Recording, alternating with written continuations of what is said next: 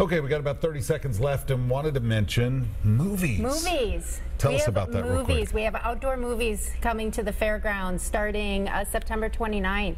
And it's a partnership with the Nashville Film Festival, and we are going to do essentially drive-in movies at 5 points. Grease, Cars, Talladega Nights, and Poltergeist more. as we get closer to Halloween. Thanks for being here, and welcome to Nashville, Laura. Thank you you for tuning in, everybody. Have a great night. Bye.